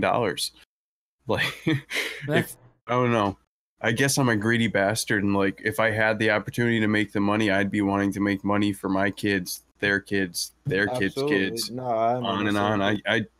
I guess I could be that greedy guy that just keeps going for it. I don't know, but I wouldn't even say greedy because that whole situation seemed like it was more of a gentleman's thing and a promise. he seems like a genuine guy to me. Correct. Like, Yeah. he just seems like someone that doesn't. I think something in between at the higher ups, business-wise, something. got screwed up, and maybe Yeah, it was it's not past just- Nate Shot's reach, where he's like, "Dude, Exactly. I can't do anything." It's not just the boys anymore. No, it's it's got a people legal that got team. millions and millions of dollars on the line. Who knows? Maybe he Right. signed something like Tfue that he didn't know he was signing. Wants out of it. Just this is the end of the contract. Right, you don't get your $5 million if you leave, type Yeah. of deal. Maybe Who knows? I don't We know. don't know. But Exactly. 20% Could be anything. better than No, 5. it's it's interesting to have the view on the outside though, because so many people want to get into this business, whether it's for money or not. I mean, I'm kind of an old OG and old head when it comes to this stuff. I just started doing this for montages, man, and posting YouTube videos and hoping YouTube videos got views, and like you would say, "Oh, did you see that video?" type of thing. And then Yep. one thing led to another. I figured out I could do content on YouTube while streaming live, and that just blew my mind. And then I figured out my boy Nate Shot was doing it while working at McDonald's, so he was like, oh, he can pay for some of his stuff doing, YouTube while working his job. So I'm like, this could be something sweet. I would love to do that. And then it just kind of led from there. I never would have thought in a million years I'd be doing this as one of my part-time jobs, Yeah. Who knows that though? But I'm OG when it comes to that stuff. Like, yeah, it's great to make money. Who doesn't like making money? Who doesn't like paying for things, especially paying for things when you play video games? Come on, Yeah. It's I'm a little big different. focus for. I mean, if you want to do it full time, that's got to be one of your checkpoints for sure. Full No, time is just that. I think you can do it in a full-time. non-greedy way, though. I think a lot of people, misperceive the whole view when it comes to just business.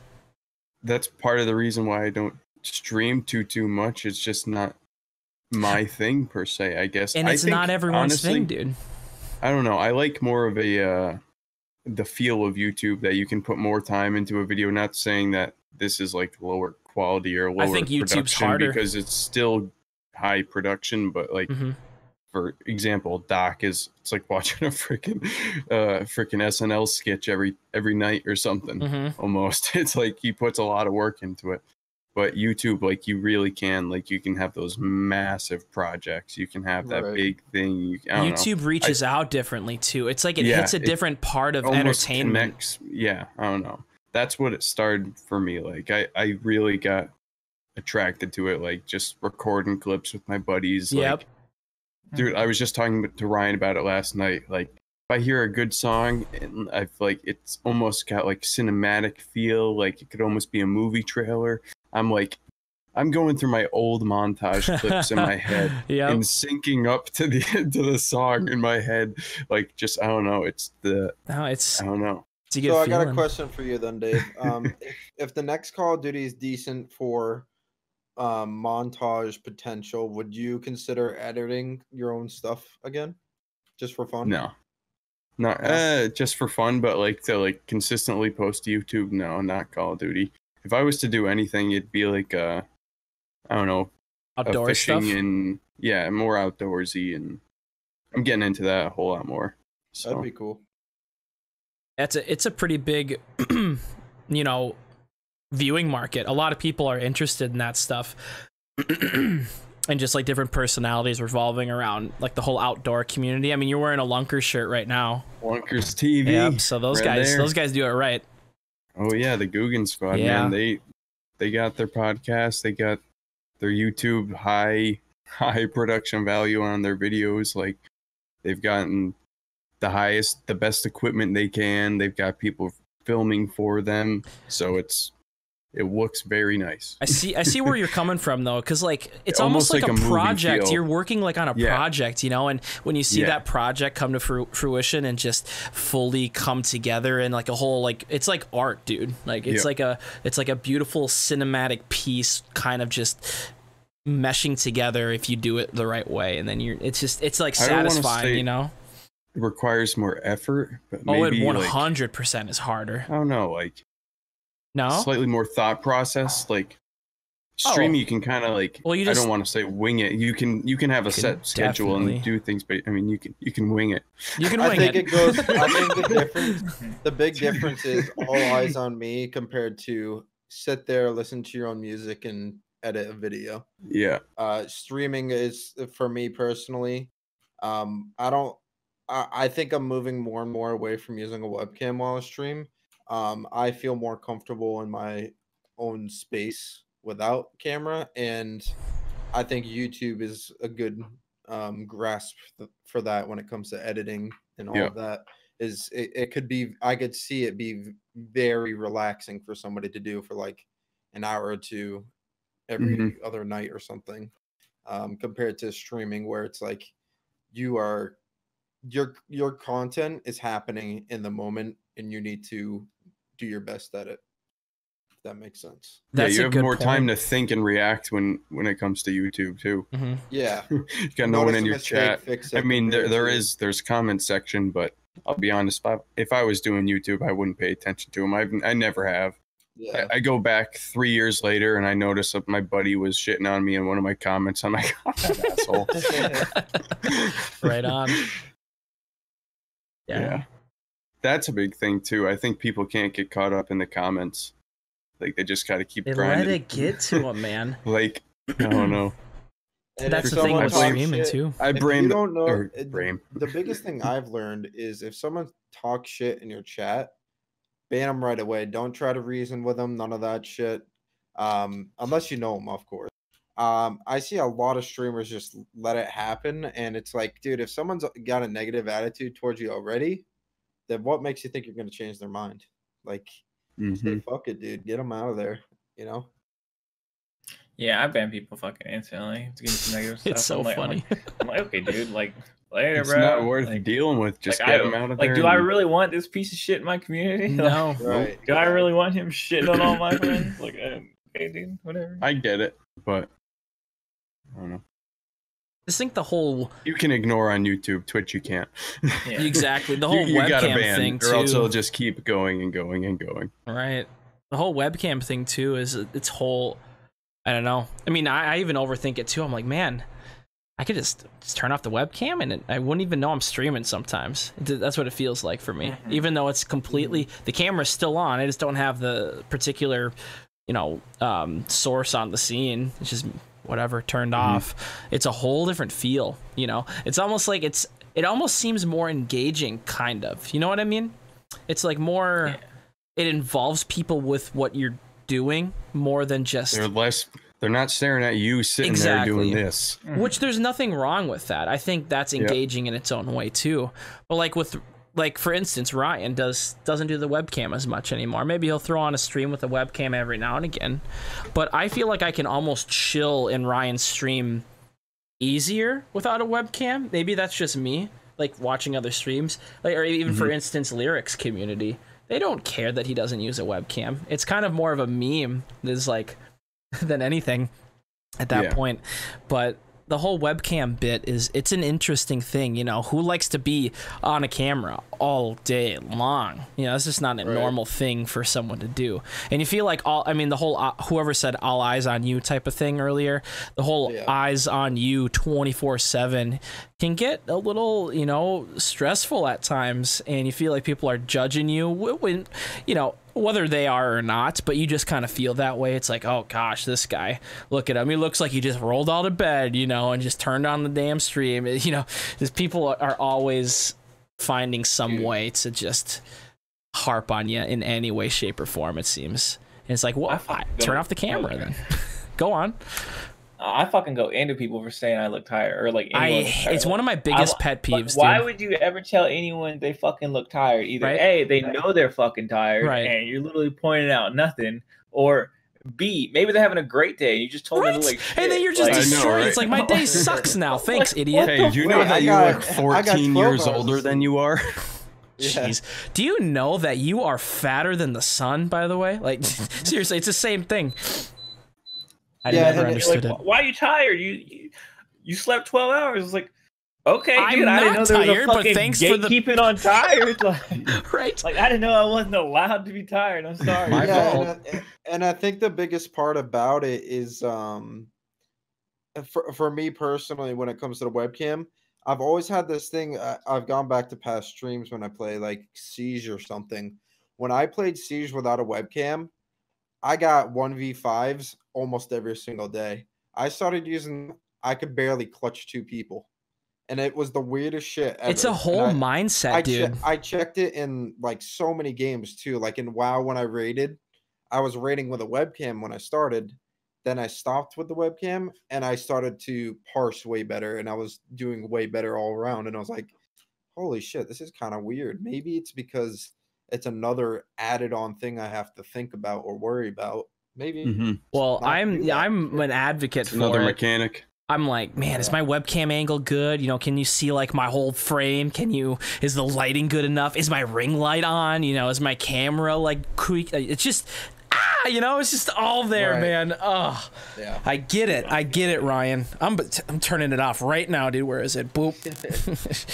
No, seriously though, it's a whole mindset thing, It's a whole mental toughness thing too when it comes to just like, or it can be a mental toughness thing. It's like, don't worry about what people say to you, but a man or a woman can only handle so much a day, and it's just to the point of breaking sometimes. And the interesting part about it is, we Summit, Asmongold, maybe not Soda Poppin' as much, but people like that, if they stream without a webcam, guaranteed drop in their viewers. I don't understand that. And I think the reason is because they're known for doing it for so long. People look forward to the physical reaction that they will have while playing a game. It's way funnier to see someone get stunned by something in a game where he like jumps back and he's like, what the fuck was that? Compared to if he had no webcam there and he just reacted, Do we lose a man? Oh, he's back. Misclicked. Probably. That's how I see it, at least. I think that's a really good point.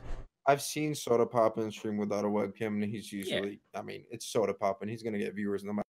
But like for someone like Summit, Tim the Tapman, for instance, I guarantee you, Tim the Tapman, his viewers drop. He's so I think it comes with energetic broadcasters. Not saying that's a bad thing to be an energetic broadcaster, because I'm the same way. I give it, for the most part, 110% every single time I'm live, and I like to be very, I guess, engaging. I think it's an engagement thing. You know, people want to see your reactions. It's a great point you bring up. People want to see your reactions to something. Like if Ryan clutches a 1v5 in Siege, I want to see that shiz, you know? Right. I want to see that happen. I want to see the reaction. I want to see what's going on. I feel like my webcam is definitely probably one of the only entertaining I bring to my fucking stream. Like, but that being said, I mean, like, I'm not saying I'm not amazing at games or nothing. You should check out. No, I fucking suck at everything. But like, I'm editing some video for my YouTube channel, like, or have been working on it, and most of my clips are like just zooming in on like to my fucking webcam, or like my facial reaction or like my something I'm doing in the background, or like actually none of, like, very rarely it's the actual fucking gameplay, but that's mainly on me, and that's also because games are fucking dry right now. But get in on Diablo 3 with us, dude. I said the same thing. Now my friend David's started carried streaming on recently, and he's on 500 Diablo 3 right now. He's like top 130 in the world or some shit. Or in the Oh season. no shit! What does he play? He plays a lot. Probably. What are the classes? I couldn't tell you, bro. I mean, he just started streaming, so he's always asking me all these questions, like, "Hey, Sparky, how do I get my name on the stream?" And, Do you, and I'm like, bro, I've been streaming for like fucking years, and like finally, just because you started, now you're gonna take interest. But that's just me throwing sass his way. But do you guys ever get those people in your chat? Not saying your buddy in particular, but those people in your chat rooms where they're always asking you about stream stuff personally, and I don't mind it too much. Like, I like to really help people out when it comes to tech because I know how it is. You know, I've done my years of research. I know OBS like the back of my hand. Like, I can figure out pretty much any tech issue for the most part by myself without help or without any help. It's very rare. I need to look up a YouTube video these days, but it's just like, it's like the only time you ever see that person in your chat is like have a question about streaming. yeah, I think it's purposeful a lot of the time. You think so? Yeah, it's well, the same. Let's say Oh, sorry, let's say it's someone who you've told before, and then you're like, oh, just feel free to message me about it on Twitter, Discord, and then they continue to do it. It's like, okay, dude, Right. I see. But I mean, I like to see the positive in a lot of people, but on Twitch, man, there's not a lot of positive people. There's some sketchy people. You got to really, I mean, I tweeted this a little while ago, but you got to be careful of the people you trust and let in your circle in this line of, I guess we'll call it business, line of work. You got to be careful, man. There's a lot of snakes here, man. They'll use anything they can. Like whether it's, you know, using you for their benefit only, or using you to leech, whatever the case may be, or using you to just kind of crap on you as a streamer, because it's happened to me. I've seen it happen to a lot of buddies and a lot of friends of mine. It's really unfortunate because I grew up on this whole narrative of Twitch, Justin TV being a pretty, I'd say a pretty friendly you know, area to be in, and you know, most people weren't, you know, too bad. You'd see a lot of collabs of people, and it wouldn't be anything else. It'd just be a collab. But you know, there's always going to be those sneaky little Slytherin snake-like people that just, you know, they got a plan, dude. They got a plan from day one. So I mean, you got to be careful who you trust. You got to be careful who you're trying to engage with, I think, and you got to be really careful of, you know, what kind of games you're playing with people and stuff like that. It's cutthroat out here these days. I think it really is. Watch your percentages, boys. And I don't. Oh, well, I better get 5% at least. But no, I don't think they do it maliciously, like the people that ask questions in your stream. But it's definitely, I'll definitely tell you who it is. It's the same people that like, who you don't really see in your stream like super often. But like, if you got a normal or a higher than normal view count, like you sure know that they're one of the ones to pop in and like kind of see what's going on. Yes, dude. Yep. It's Why those people is that that? usually ask the questions, but like they don't really.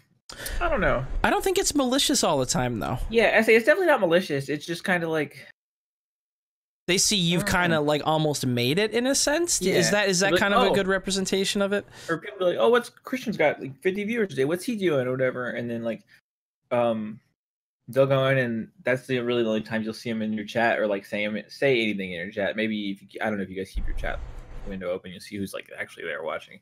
I can't be bothered with that. I don't give a shit.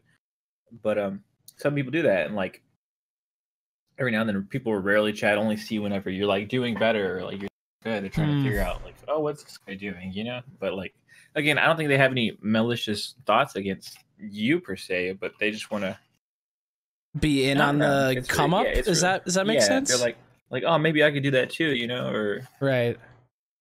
Be a part of the process, I guess. I don't know. It's interesting. It's a job that you couldn't train for enough, man. That's how I like to describe this. Yeah, you can't compare to Twitch to anything at all. There's like nothing you can compare it to when it comes to like the way in, or like the way to get partnered, the road partnership. It's all gonna be case by case. No one got to where they are the same way. Like it's all different in a lot of ways. Unless you get into an organization, that's about it. That's true. Which is a whole nother thing that we've probably hinted at or talked about before, but yeah. It's, I don't know. Like I said, I don't try to worry about the numbers too much. I'm pretty content with my community that I've built from the ground up since I started. And, you know, a lot of people, you know, your main supporters are going to support you from the beginning to the end most of the time. I think that's really important to focus on those people. I think I've said this a couple times on the podcast in the past, but Dan's Gaming, an OG, true OG of Justin TV and Twitch, did a Reddit post a long time ago about this, but it was, to summarize it up, he was basically saying, for the people that are in your streams all the time, focus on those people and those people only, because those are going to be the ride or dies. Worry about new people coming into the stream when you start to see growth, but still focus on those people that, you know, give you the light of day. It's a good way of thinking about it. Yeah, absolutely. Definitely build that community. It's important. I think a whole lot better that way. I think building a community. Hey, Johnny. Yeah, right, dude. I think building a community is more important than attaining partnership. I really do think that. Yeah, without a doubt. Those are the people that'll keep you afloat when times. Did you see the Instagram model? I hate this word that they use, influencer, if you will, that had over like 2 million followers on Instagram or some shit, and she could only sell like 36 shirts. Wait, like, so they were all fake? Or no, they're not fake. She couldn't sell, bro. No, like, or I think I could sell 36 shirts, and not to be that guy, but I think I could sell 30 shirts, honestly. I remember back when I had to put shirts on like Teespring, you know, and I was like, fuck, I gotta hit 25 sales like for them to ship. Like, I was like, I had to buy 30 shirt, you know. That's what I feel like she's doing. I'm like, dude, but these days I was like, okay, yeah, cool. There it is, boys. There it is. Damn. That like, I made merch not too long ago, just for shits and giggles. Imagine the kind of pull you can have with having a 2 million follower Instagram account. Holy fuck, dude! You could. Oh man, it'd be nuts. What were you saying, Sparky? I wish. I say I made some like bullshit merch that just like it's like a total ripoff of the Supreme logo, right? And it has my logo, and like. People send me snaps and them wearing it. I'm like, what the fuck? Why'd you buy that? Like, no, like you're not supposed to buy it's that. It's a community, baby, supporting. I don't care if it says Young Spark on it and it looks exactly like Supreme. I'm buying it because I can, and you can't stop me. You know. Speaking of which, I let some of my or my most valuable supporter, my highest supporter, I let him draw my emote. My last emote, because I couldn't think about anything for the emotes. That's a good idea, actually. Check out this Let's beautiful PT Druid. Oh god! Wait, I don't have it. Oh wait. Where is it? I have it somewhere. There it is. I drew that, dude. Look at it. Is that a Bible thump? Oh my god. That is awesome, dude. That is awesome. I don't even know like the actual word for it. I let him pick it up too. I can't even type it if I want. Dude, get it tattooed. There you go. Oh no. Let's see it. Code Sparky 3 Thump. Okay, right on the thigh, dude. Oh, that's awesome, Perfect though. spot.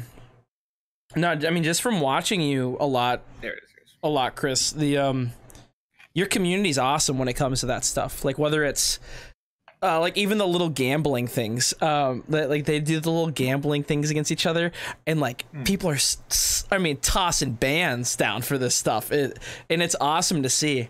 But at the same time, it's just it's all out of love too. You know what I mean? Like it's for the fun of the stream, and it's for the love, and you know, just because you provide that sort of community feel. I mean, that's what it's all about. Could I get an F in chat for marbles on stream? I haven't seen anybody play that game, and What are you talking about? I literally haven't seen anybody play it. I've never played it on stream. If that's what you're saying, dude. I thought that thing was like gonna stick around for a long time. I just usually decide what I play, like Soda does. Should I mention I don't know what marbles is now or later? Dave's looking it up as we speak. Basically, it's like a game you just playing it. like you would just type in the chat. And Explain. Okay, Ryan, explain your sarcasm here so people kind of understand. It's basically everybody in chat just says like exclamation point enter or whatever, and it puts your name into a game with a bunch of marbles, and they go down a racetrack, and then at the end is the winner gets to choose like whatever gets to win something or chooses the streamer's game or whatever. But a lot of people just sit in the section. Yeah, people were literally using it just for shits and giggles. So it was literally like I would go to everyone's stream and they would play it 30 minutes in or something. It's a good community game though. I will say. Gets people involved, gets people talking. It's just those people that it's kind of like a cop-out game, you know? Or like I'm trying to think of another one. I don't even think there is really another one. like people that will just sit in there for hours, you know? It's just like, okay. You talking about just chatting? Is that what you're talking about? I would never, ever. How dare you? I would never go into the just chatting section and sit there and watch YouTube videos. I do it all the time. I know you do. I do it all the time too. But sometimes you need a little break, you know? You can't just be ruthlessly competing in the online gaming community, as our boy Doc would say, you know, 24/7. Sometimes it's like shaking from Gold Nova clutches and CS. Oh, God, you matted that guy earlier. You were on default on Mirage, and you may or may not have whiffed a couple shots before, but... Whew, you did a nice flick 180 and just, oh my, I was like, uninstall. I typed uninstall in all chat to that other guy. I was like, oh my Lord. I saw someone who had the name uninstall on League and I was like, oh, cool, dude. That's one game I've never gotten into. I don't know why. Don't I've ever. gotten no interest for it. Fucking horrendous. Played 17 minutes of it, I think, maybe. What game? Sorry. League of Legends. I might get back into HOTS, dude. I was loving that game. What do you mean? So okay, I'm not gonna shit on HOTS, or I'm about to shit on HOTS. I'm sorry, but I shit on HOTS every single day. Okay. I literally make fun of how today bad the game is. Had more viewers than any HOTS tournament ever had in the history of HOTS. Wait, say that again? I said Soda himself alone today had more viewers.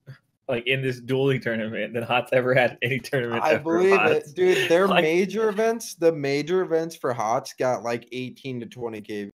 That's what I'm saying. I think he had more player. He had more viewers than HOTS ever had players.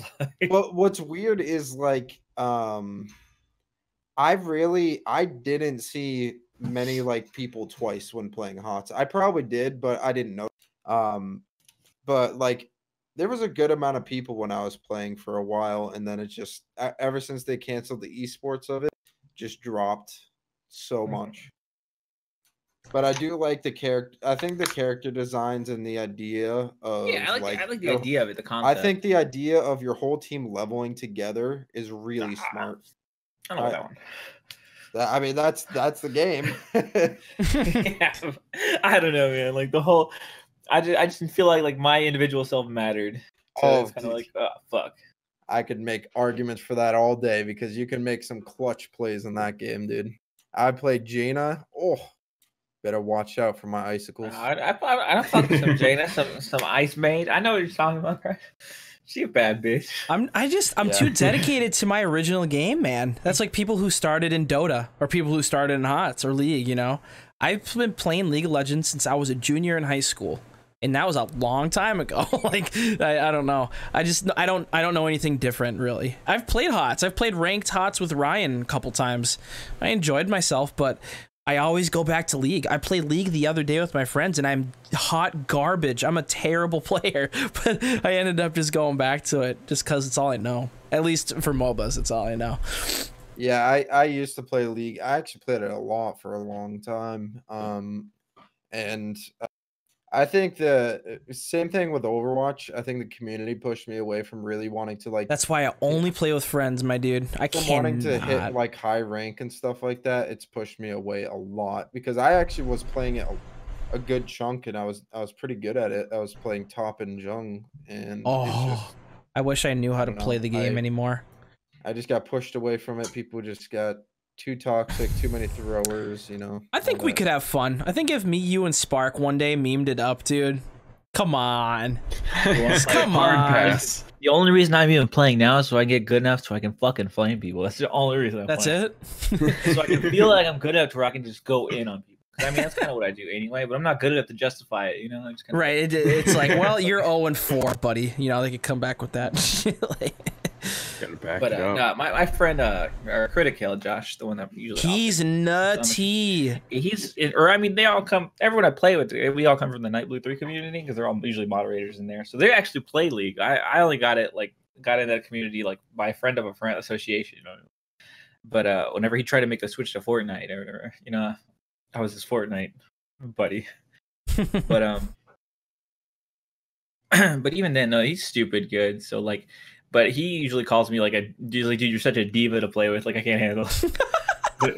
Because I'm like, dude, handle your own, bud. I'm just like, everyone, just everything needs to go right. Why are you not doing this for me? Why are you not doing this? Like I'm just bitching, just a bitch at that point. Yeah. It's, I don't know. I always just find myself going back to that. Back to that game, man. I really do. Like straight up. I don't know. I don't know any better. It was my first PC game in general. I like snuck on my mom's laptop, played it at 25 FPS, I think. I only played Olaf top. That was back in probably season 2 or 3 or something like that. And I don't know, man. Ever since then, like if I am going to play a MOBA, I'm usually going to play that. But I don't know. I guess that's just all personal preference. I think playing with the right people definitely makes a difference, though. I mean, it makes the game, I think. It makes it so much more funner. But I mean, I feel like that could also be said with generally any game, like even Counter-Strike. Like, oh, dude, like if I were to go into fucking solos and like start grinding, I'd be miserable. But like if I'm playing with like, you know, the boys or whatever, and like it's not super serious, but we're still kind of competitive. Like it's a bit funner. Like, you know, like True. I can agree. Like if I'm giving Izzy shit because he can't hold down like banana or whatever, it makes me want to play better, though. You know? Yeah. Like I agree. But it's just the banter. I guess maybe that's my own personality. I appreciate the banter. Like, yeah, cool. Give me some sass. You know, like give me some shit. Tell me I'm not. Well, I mean, that's when you're playing with the right people, I think. Because me and Dave do it all the time in CS. I mean, yeah, like. I'll throw a run trash boost me just through the middle of mid and I'll no scope midair. Let's do it. Yep. And then I'll mess up the run boost. He's like, come on, like, or I'll throw a flash, or for instance earlier, Drock like flashed us like the whole team as we're going out ramp. And then and he does that, so I miss the nade. It comes back, almost kills like 2 guys on the team. Just stuff like that. I'm like, oh no, I don't know. It's the moments that make, you know, playing those more competitive games with your friends, I think, worth it in the end. It's just way more enjoyable that way, I think. Like, I had a great time on CS today. I couldn't even hear the game sound because we were so loud. But it was like a great time. Every time. See, that's the beauty of it, though. That's why I played it so much back in the day, because we would always have a 5Q. You know, we would always sit down. And we were good at the game. I think most of us were pretty good at the game back then. I mean, we would play it 6-7 hours a day. I mean, I'd hope we'd be halfway decent. I got really into it at one point, so I had to actually make like a separate account because I was playing so much of it and I was a high rank, but it was still fun. I had 500 hours on my alt account. That's how much I enjoyed playing with my friends, literally. And it's just crazy. I think that's with any game though, you know, not just competitive games, but I think any game with the right people is it's just the way to go, I think. Whether it's a crappy game or not. Even crappy games, dude, those are funny. Oh, what was that Xbox game? Happy Wars? Do you remember that, Ryan? Oh my gosh, do I? Yeah. Holy That game crap. was lit, dude. That was so good. I don't even know what that is. I thought you were gonna bring up the old Xbox One demo disc Fusion Frenzy, dude. Oh my god, I got a clip on my YouTube of me getting a 7-in-1 lightning bolt on Happy Wars. Dude, that game was fun. I liked that game a lot. It was so good. It was like you could basically do abilities with your team if you set up, and like there's like a warrior class, and you can make this like a triangle shape, and it's like a Spartan, and you just charge forward all together as 7 people and just destroy everybody. But most people wouldn't freaking do it; they would just stand there. But if you did get it built up. Yeah. It was fun though. That was a fun game. It was a free game too. A lot of those games were free, weren't they? Now that I think about it, there was like free this indie games. Yeah, dude. Some of those Small indie company. games. It's just small indie company, by the way. You know, Am I right? Riot, Blizzard. You know, stuff like that. You know, little things. Yeah, just the little ones. Right. Can you play this Happy Wars game on PC, dude? Holy shiz.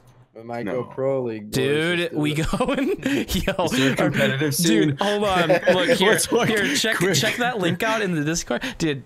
That's hilarious. Imagine if we go on to Twitch and there's like a 200,000 viewer Tournament. fucking pro league going on. Oh my lord. right. That's actually Yeah, hilarious, that's dude.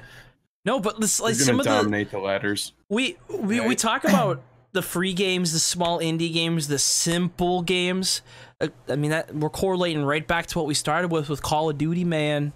You know what I mean? Mm-hmm. Like, I want to see it succeed. I want to see it be simple. But at the same time, do you think that's going to fix it, man? Do you really think that's going to fix it for a lot of people? I mean, I think our generation, us millennials, we'll call us, we're getting older, man. We're getting older. Do you think that simplicity is going to have a longevity effect? I mean, it could work for World of Warcraft or vanilla World of Warcraft. Would it necessarily work for Call of Duty? I think for me personally, it does. Like, I think so. I'm talking as a majority, though. Do you think? Call of Duty, I have not been excited for something until Modern Remastered. Warfare Remastered. I mean, think a lot of people were really, really excited about it. I mean, still have 0 seconds played on that other piece of shit game that came with it. the Whatever it was Infinite called. Warfare. I have a total Dude, that of game. 10 I think hours might as well on it. just be a coaster because it's useless. Oh, dude, Yeah. it's Literally was bought it to tough. get COD 4. that was a tough purchase, but the only thing that sold me was Remastered, dude. And I played the Really? shiz out of that. I think I prestiged 4 or 5 times in Remastered alone. I played countless amount of GPs too. I think I got the top page on that within the first couple weeks. It was a good time. I loved the 2v2 and COD Remastered. man. That was really fun. M16 pissed me the fuck off because That was the one thing that turned me away from tournaments and ladders because they me wouldn't too. ban the M16 and it just wasn't the same as the old one, but neither were the servers, the tick rates, the frame rate. You know, you got to put those things into I factor. just used the 74U. and That I thing never, rips, dude. You I can was still like- be good with that. I was like, dude, I'm not gonna fall into that M16 thing. I'm not doing it. I'll do 74U forever. Fuck the M16. That shit's too easy Right. and just broken. I mean, even When I this- got killed by that dude, I was so mad. I was like, this is just stupid. I honestly don't know if I've used like another gun other than a sniper on Remastered. I mean, unless I picked it up. right. That's my thing. I mean, the snipers even felt a little different, just a little bit. Yeah. Oh, they were definitely. I think they different, killed 100%. faster, but I mean that could just be me not playing the original one in a while, or for a while, I I don't should know. say. feel like the Barrett was a little faster, but I'm not sure about the M40. I feel like I saw people getting plus 35 stacks back in the day like nothing. Well, I mean, not nothing, but...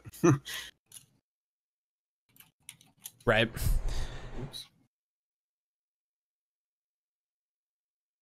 Well, boys, wow, that was a fast 2 hours, I will say. Yeah. Yeah, I mean, we covered a heck of a lot. There was a lot to talk about this week. I mean, just kind of skimming over the stuff, you know, the drama going on with Twitch and stuff like that. I think we did a really good bit on the whole quitting school or work for you know, full-time content creation. It's a really important thing that I think people need to be talking about on a consistent basis, especially with how you know, more relevant it's becoming. I think we did a good job on that. But yeah, I mean, any closing points really? I mean, I think we covered most of it. Nothing much. Nothing that comes to mind for me, no. So Dave, what'd you think, man? Is this your first podcast you've been on? Yeah, it's my first ever. What'd you think, man? In all I honesty, think it was good. You enjoy yourself? That I did actually, but I think I need to prepare better next time. Mm-hmm.